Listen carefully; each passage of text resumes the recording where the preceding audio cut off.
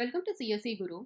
In this session, we will discuss a problem based on FCFS scheduling with arrival time. The problem is, consider the following set of process with arrival time and CPU burst time given in milliseconds.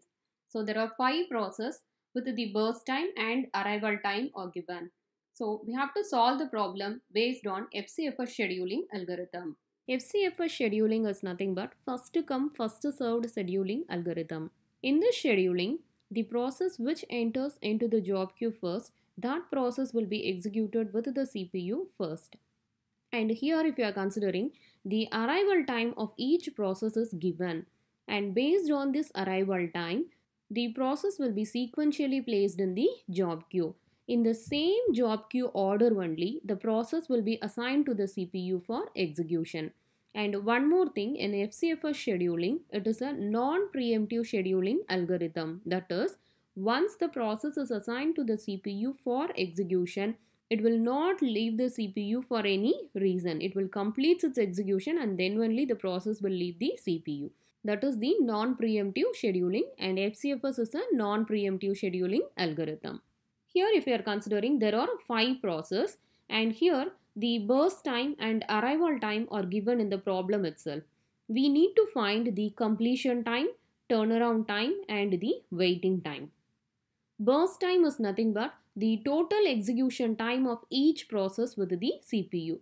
The arrival time is nothing but the time when the process arrives into the job queue. And completion time is nothing but the time when the process completes its execution with the CPU. This completion time we can easily find with the help of this Gantt chart. The turnaround time is nothing but the time interval between when the process enters into the job queue and when the process completes its execution with the CPU.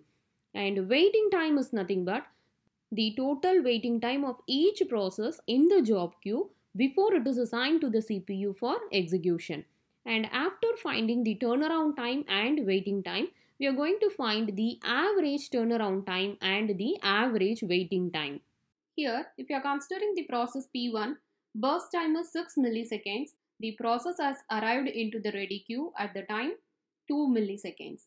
And process P2 with the burst time 2 and arrival time 5.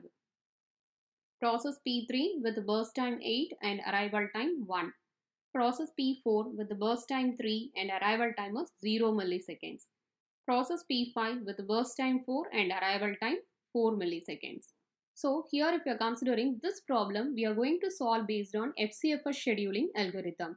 And here if you are considering for all the process, arrival time has given. So based on the arrival time, which process has entered into the ready queue first, that will be assigned to the CPU first. So if you are considering here, the process P4 has arrived into the ready queue at 0 milliseconds. So at the time of 0 milliseconds, this is the only process in the ready queue. So to solve any scheduling algorithm, first we have to construct the Gantt chart. The Gantt chart shows the starting time and the completion time of each process clearly. So if you are considering here, at the time of 0 millisecond, the process P4 is the first process enters into the ready queue. So process P4 will be assigned to the CPU for execution first. And the CPU time starts with the 0 milliseconds.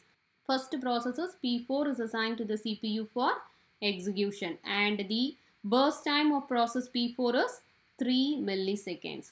So totally 3 milliseconds of CPU time will be taken by process P4 to complete its execution. Next, based on the arrival time, process P3 has entered into the ready queue next at the time 1 millisecond. So the next process is assigned to the CPU is P3 with the burst time 8. Already 3 milliseconds is over, plus 8,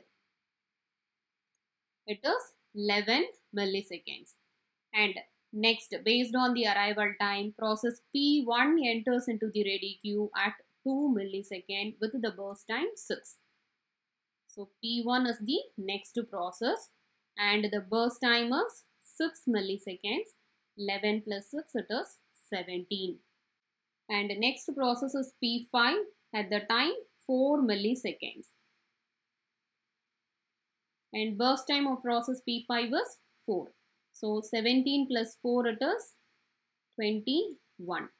And the next process is P2 at the time 5 milliseconds. P2 at the time 5 milliseconds with burst time 2. So 21 plus 2 it is 23. So if you are considering this Gantt chart for every process, we can easily identify the starting time and the completion time or ending time of each process. So for every process, the left side value shows the starting time of execution with the CPU and the right side value shows the ending time of execution with the CPU for each process. So process P4 starting time is 0 and ending time, that is the completion time, is 3. And for process P3 starting time is 3 and the completion time is 11. And for process P1 starting time is 11, completion time is 17. Process P5 starting time is 17 and completion time is 21. And for process P2 starting time is 21 and the completion time is 23. So based on this Gantt chart, we can able to identify the completion time easily. So for process P1, the completion time is nothing but 17 milliseconds.